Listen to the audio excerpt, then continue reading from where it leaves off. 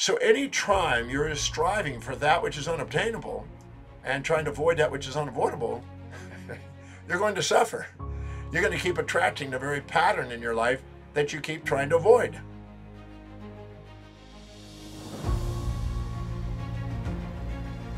Have you ever woken in the morning and turned off your alarm clock and felt like you were in Groundhog Day and felt like you were going through the same pattern, the same thing, and keep having the same patterns going up? Well, I'd like to talk about understanding the repeating patterns that occur in our lives and what we can do about them. Because some of them may be inspiring and some may not be. So if you got something to write with and write on, that would be fantastic. I'd like you to imagine a magnet here. On one side of the magnet, let me get a pen. We'll put this as the positive pole and the negative pole. Yeah. So imagine the positive pole of the pen, something you're seeking, and the negative pole of the pen, something you're avoiding. And I tell you, okay, I'm going to give you this magnet, and you're going to give me just the positive pole back. And if you're maybe understanding that you can't separate the poles, you might think, well, that's not possible. Or you might think, no, I'll cut it in half and I'll give you the positive pole back. If I was to give you $1 billion cash, if you could give me a positive pole without the negative pole, you'd try it probably. But you'd find out that if you cut it in half, you'd have a positive negative and a positive negative. And if you cut it again in half again, you'd have 4 positive negative, positive negative, positive negative, positive negative. So desiring that which is unobtainable, the positive pole of the magnet, and trying to avoid that which is unavoidable in the magnet is a source of human suffering. That's a quote from the Buddha. But yet we do it. And many times we're searching for one-sided outcomes. A pleasure without a pain. A peace without a war. A nice without a mean. A kind without a cruel. A give without a take. And life has a tendency to have those in balance. That's the nature of the universe here. Pairs of opposites. Now that's been written about for at least 2,500 years in the Western world. So it's not new. The unity of opposites has been known even back to Heraclitus. But when people strive to get one side, or they morally impose on things good, bad, right, wrong, positive, negative labels, and then they try to get the one side and trying to avoid the other, they'll keep having this side that you're trying to avoid, that they keep running away from, they keep running into it. Jung called it the shadow. You can't get rid of your shadow. It follows you around. So if you're searching for calm, you'll attract turmoil. You're searching for peace, you'll attract some person that wants to go to war with you. You're searching for protection, you'll get an aggressor. Whatever you're searching for, whatever the opposite pole, will come with it. And people think, well, no, if I think only positive words, I'm going to get positive outcomes. Well, good try. I did research on that when I was about 28 for 2 years and found that didn't turn out to be exactly what people told me. Paul Dirac said, it's not that we don't know so much, it's that we know so much that isn't so. We're taught a lot of moral hypocrisies. We're taught a lot of opiums for the masses because it sells. People want to hear that. May not be what is true, it's just that what people want to hear. And so they'll buy what they want to hear because it sells. But I'm not very good at selling something that I'm not really believing in, so I'm not going to do that.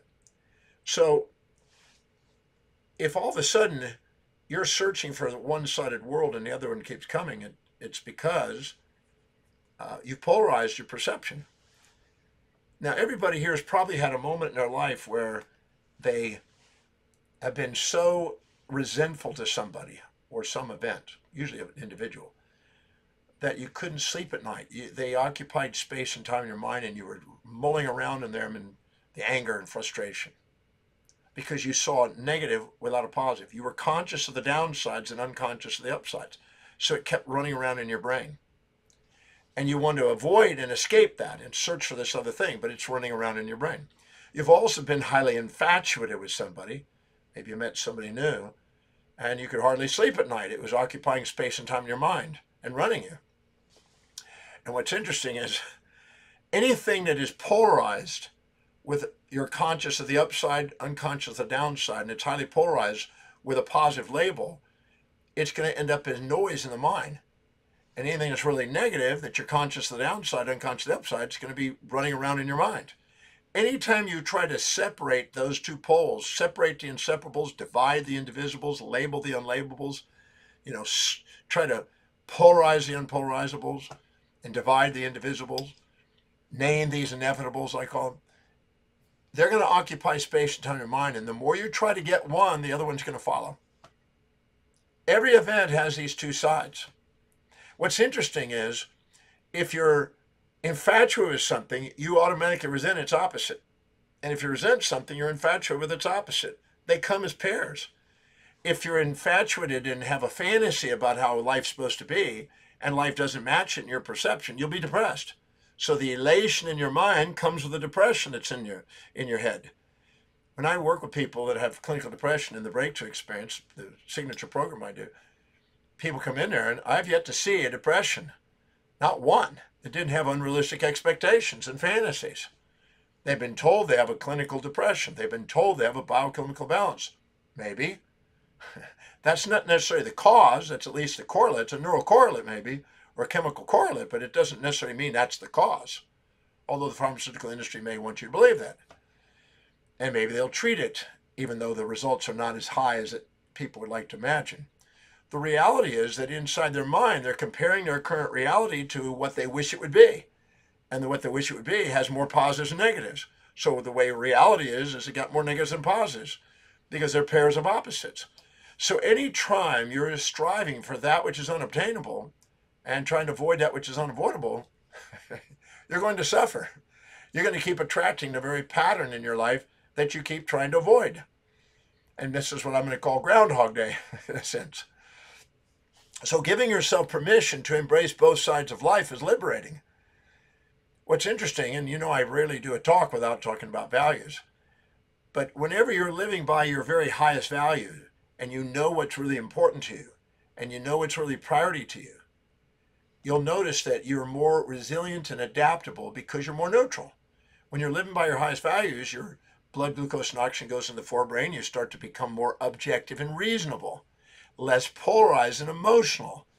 You're activating systems 2 thinking, where it's a little slower, but it's more reasonable and it's thoughtful, and you're more objective. You're seeing both sides of things more simultaneously and less emotionally polarized and trying to avoid one and seek the other. See, in our amygdala, in our systems 1 thinking, where we want to seek the prey and we want to avoid the predator.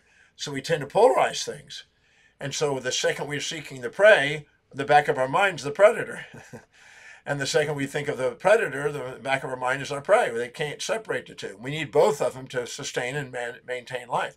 A prey without predator would make us gluttonous and fat and not fit. And predator without prey would make us emaciated and starved without fit. But if you put the two together, you maximize your fitness. Well, the same thing in life. But many times we've been hoodwinked into thinking we're supposed to get positive without negative, nice without mean, kind without cruel. But can you really live that way? If I was to go up to you and start a relationship with you and I said, okay, my expectation is you'd always be positive, never negative, always kind, never cruel, always giving, never taking, always generous, never stingy, peaceful, never wrathful, you would go, can't guarantee I could do that, because your intuition would know that that's not obtainable. But yet we do it. We're searching for that which is unobtainable and trying to avoid that which is unavoidable throughout our lives, primarily because we've been told, be nice, don't be mean, be kind, don't be cruel, be positive, don't be negative.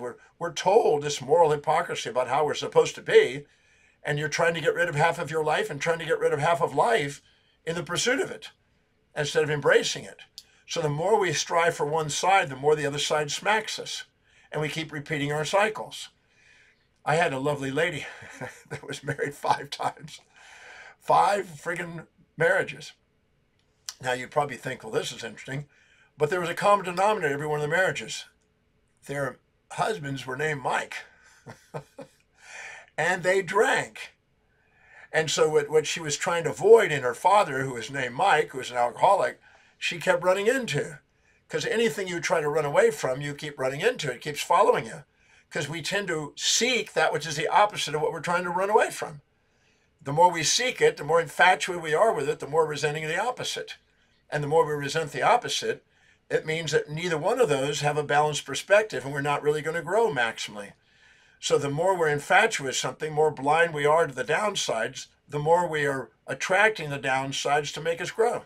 It's like if you go and get prey and you eat the prey and you get really fat and gluttonous, you increase the probability of predator targeting you, because the predator now gets the most amount of calories with the least amount of effort, because you can't run fast because you overate.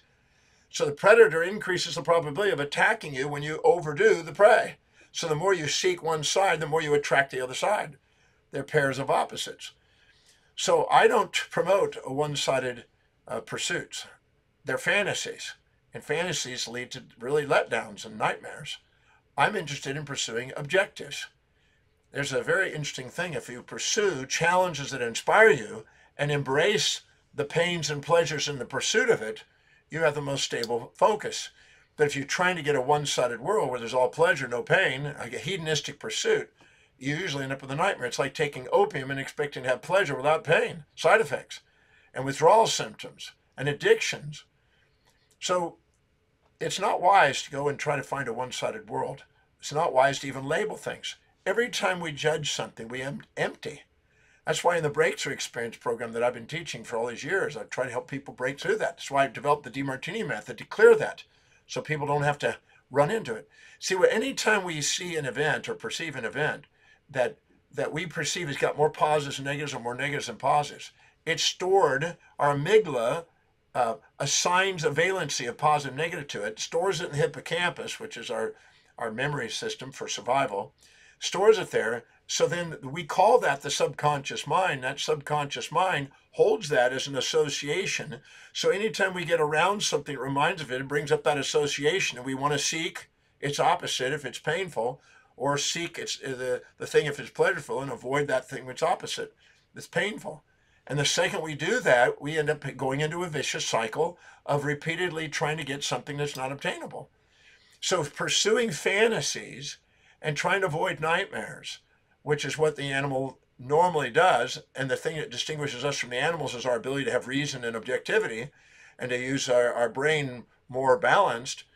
We have the capacity to do that, because any animal can go off and avoid pain and seek pleasure. But the human is capable of balancing those and seeing both sides. So if we pursue a balanced orientation, we stop the cycles.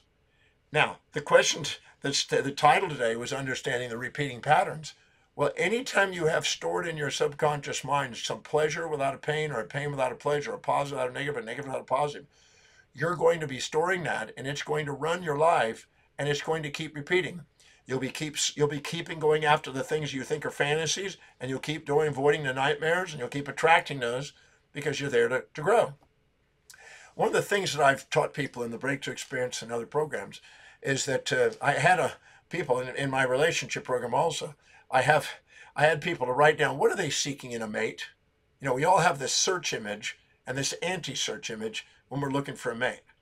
And the search image is all the things that have supported our values throughout our life that we compiled into composite. We search that. That's the pleasure we want. And then all the things that have challenged our values, we've created a composite of that, and that's the thing we want to avoid.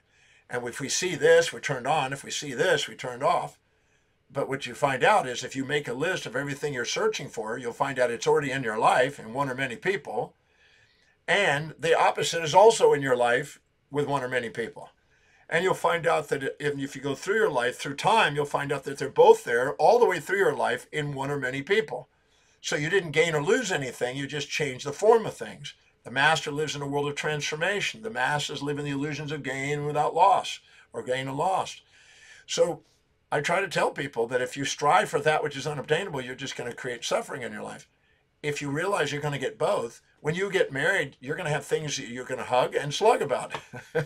Cooperation, competition, peace and war. I've asked people, everybody that's ever come to the Breakthrough Experience, how many have peace and war in your family? They all put their hands up. How many have hugs and slugs in your relationship? Yep. Agreements and disagreements. So to search for that which is unobtainable and try to avoid that which is unavoidable is going to end up being the thing that's going to keep you recycling this thing over and over again.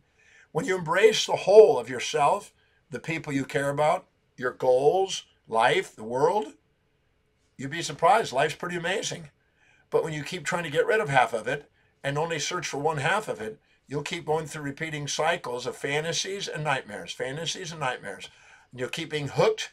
And what's interesting is those very moral hypocrisies of trying to get rid of something and be only one-sided are the very sources of what make us hooked by the things. People can sell us the fantasy easily, and people can actually scare us with a nightmare.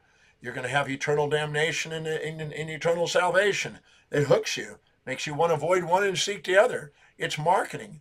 But in the process of doing it, it's not fact. It's fiction.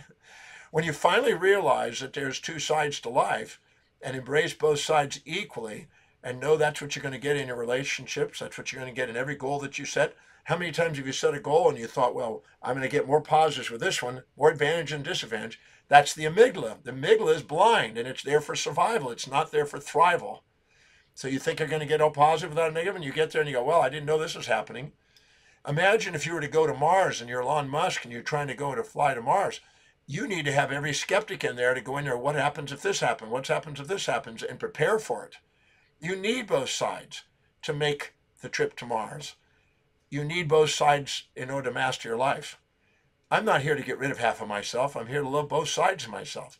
And the same thing for the people around me. That's why in the breakthrough experience, my signature program, I teach people how to live by their highest values where they're most objective, so they set goals that are more reasonable, so they get out of the cycles of repeating, avoiding, and seeking. I also show them how to do the Demartini method on how to dissolve the emotional baggage that's stored in the subconscious mind that keeps them repeating these cycles. And I show them how to own the traits, the greats, their heroes and villains, so they basically are not in denial inside themselves of their power in life. So they can give themselves permission to do something more extraordinary in their life. And I show them how to manifest them, how to stay focused on what it is that they want instead of distracted by everybody's expectation on them. You know, everybody's getting up in the morning and dedicating their life to their fulfillment, not yours. So you don't, unless you have a genie, you're the one responsible for your own.